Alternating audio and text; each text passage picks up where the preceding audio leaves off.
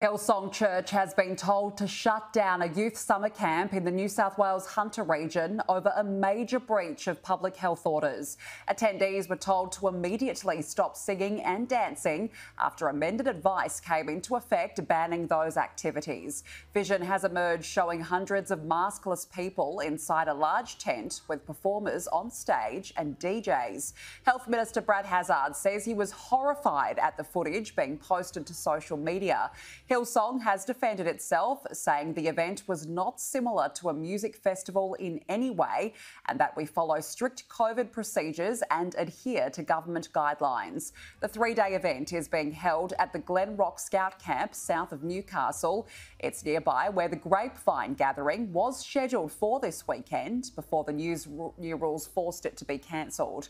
The maximum penalty for the breach is $11,000 and 6 months imprisonment for an individual and up to $55,000 for a corporation.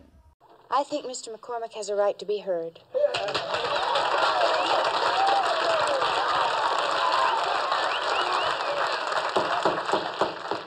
Well, I just wanted to say a few words about this motion so that you wouldn't think that we were encouraging destruction with this idea.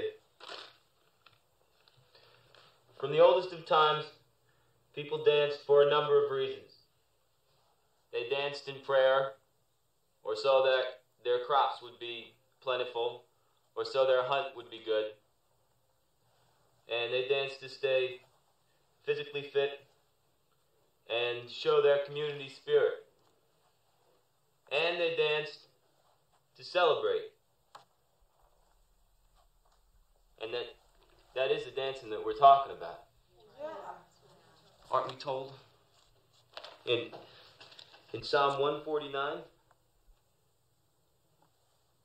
praise ye the Lord. Sing unto the Lord a new song. Let them praise his name in the dance. Amen. And it was King David.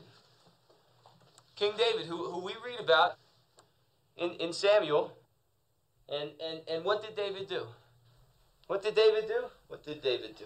David danced before the Lord with all his might, leaping and dancing before the Lord, leaping and dancing.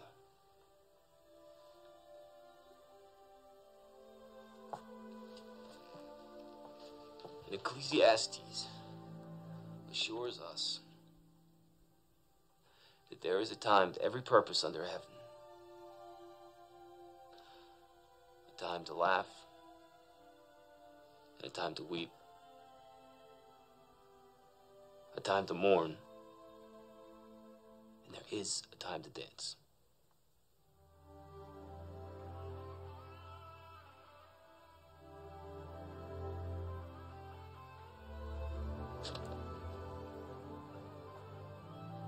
And there was a time for this law, but not anymore.